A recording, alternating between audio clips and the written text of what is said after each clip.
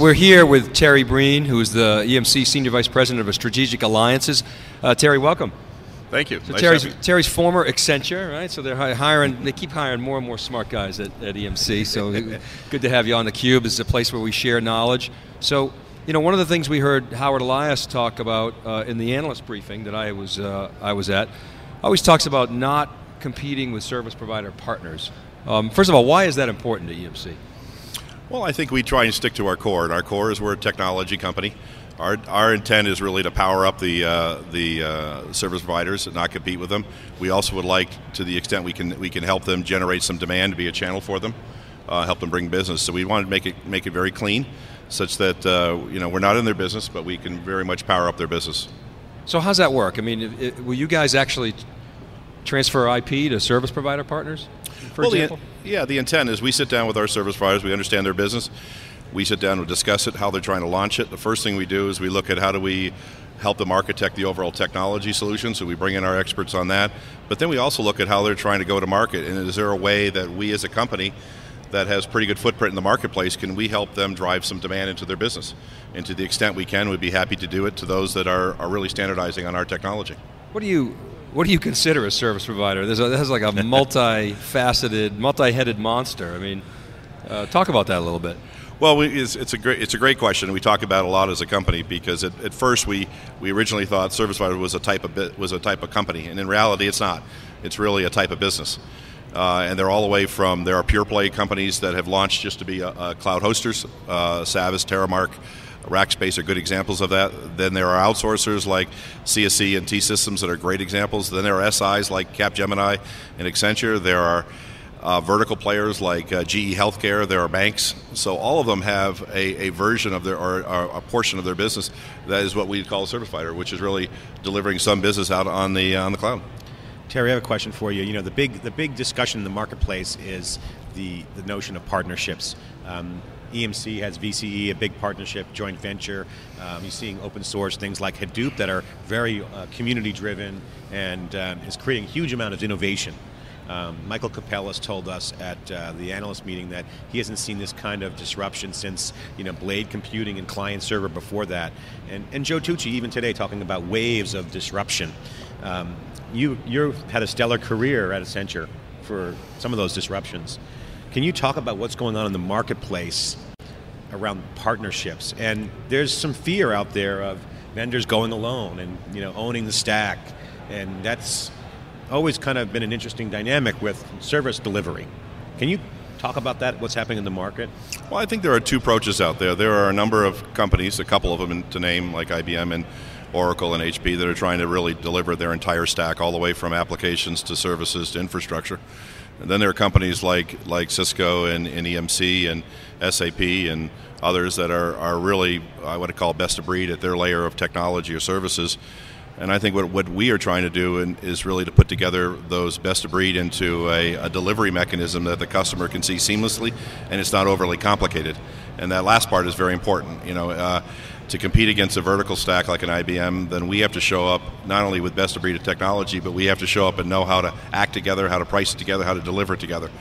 And I think we're in an environment right now where the services type companies out there, the SIs, the ISV, the software companies, the infrastructure companies like us and Cisco are working very, very hard to put together campaigns and solutions where we can bring it to market and look like essentially one virtual company coming together.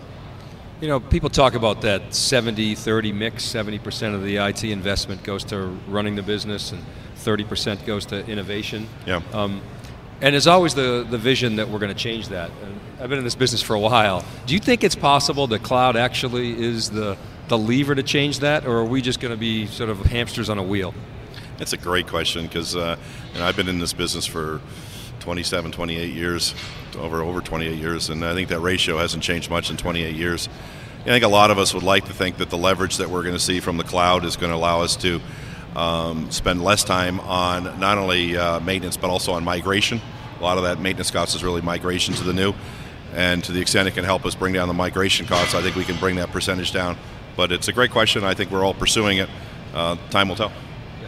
On the product side, you know, in the marketplace, are you seeing any particular use cases where the delivery formula in this new model with EMC working effectively well? I mean, obviously, partnerships and enablement, is about competition. You guys have been publicly saying you're not going to compete with your partners. That's pretty been clear message. What's been working? What's the kind of shiny light in the market? Well, what we're really trying to do is, if you think about alliances in general, historically, alliances were primarily to help either party advance a transaction they were trying to close. And although that's important, it's not particularly strategic in creating brand new demand. What we're trying to do is really team with our partners, proactively create solutions, and go to market together. A good example would be that, and something we're announcing later today with CSC, is CSC has an offering called BizCloud. And BizCloud is really a very innovative offering around CSC to help bring an enterprise to the cloud very, very quickly. Make the hurdle very low, utility price it, but make the decision to try something on the cloud a very easy decision. We've partnered with them. We're going to power it up primarily with our technology. We're going to go to market with them. It's being announced here in this conference. So how do you work with customers and partners to help clients understand where they should start? I mean, what applications should they put into the cloud? Well, again, we're a technology company, and you talk about the journey to the cloud, that's where we're very dependent upon our partners, like a CSC, like an Accenture, like a Capgemini, like a T-Systems. We're really relying a lot on them to do the journey management. They have the expertise to do that. They're very good at that. We're very good at powering up the infrastructure, and so that's where the marriage works quite well, where we really rely them on to manage the journey. We'll just power it up. So you mentioned a number of different types of businesses that are service providers. And obviously we hear a lot about Accenture and CSC and the big guys, but if I'm more of a vertical market company, I'm a smaller company, how should I think about working with EMC as a partner? Well, I think if you take certain verticals, you take a look at the medical area, where there's some incredible creation of new technology that drives huge amounts of data through imaging and CAT scans and MRIs, et cetera. We're looking at that space quite aggressively. That would be a great space for a vertical equipment company, companies like the GE Healthcare, the Toshibas, the Philips of the world. Can we work with them and we team with them to help our infrastructure wrap around their imaging technology and bring a solution into a primary care? Dave, we just want to welcome some Justin.tv and all our syndicated folks out there watching. We're here at EMC World, and we have 1,200 viewers right now on the live stream. So Terry, we have an expanded audience now to want to know about the cloud and big data. What is the bottom line? We've got all this impact going on in the marketplace. You've seen these big waves of change. PlayStation got hacked. That was big news last week and the week before. Amazon failed. Gaming is evolving. Open source software. Talk about the technology paradigm that's going on now that you're seeing that's going to enable more services and more value. Well, I think my view is primarily as an industry guy, not as a technologist, but what I view the cloud is is going to simplify the transition to new technology, but at the end of the day, what's going to drive the adoption is going to be the application layer. Applications generally drive infrastructure, not the reverse. And so what I'd like to see happening in the next couple of quarters is to have our ISV partners really re-architect some of their apps to be able to optimize in the cloud environment. To the extent that takes place and we develop new apps for the cloud, I think the cloud, if you will, ramp-up rate will accelerate rapidly. We've been talking about the commentating Wikibon.org's research group and SiliconANGLE covering the private cloud. Private cloud is interesting because it's a nice data center conversation, but with the recent Amazon outage where the cloud just crashed, services disappeared, Quora, a lot of Web 2.0 services. So that's an impact to business. How do you guys look at that? Does that scare people, or does that move people to the hybrid cloud? Well, when you think about the cloud is really three layers of it. At least I look at it as a private cloud, a hybrid cloud, a public cloud. And I look at most enterprises that we're dealing with, quite frankly, not only are they going to have a check in all three of those boxes, they're probably going to have a check in a more traditional infrastructure environment. So they're going to have traditional, they're going to have private, they're going to have some hybrid, they're going to have some public. And I think you got to look at the type of applications and businesses that you want to run in each of those versions, and you pick the right if you will, box for each of those applications or businesses to fit that profile. But I think all companies are going to have my view will have a check in all four of those boxes. So when I think about EMC's services business and its partners business, and I think about the global services industry, I mean, it's enormous. I mean, I talk about hundreds of billions of dollars in revenue. Collectively, is your goal to be the biggest, the best, or both? The biggest, the best of what? Of the service providers, of that, whether it's outsourcing or cloud service providers or consulting. Well, how do you look at that? Keep in mind, again, our agenda is not to be a service provider. Our agenda is to power them up. So our goal would be to be the primary technology provider to the world-class service providers. Our intent is not to compete with them at all. We're not a services company. We do have some services expertise that primarily our SPs and out there are making use of to adjunct their skills or to bring in specialized services around our technology. But our intent is not to compete at all. Our intent is to completely power them up. Yeah, so observers should look at this as sort of a collection of partners, right?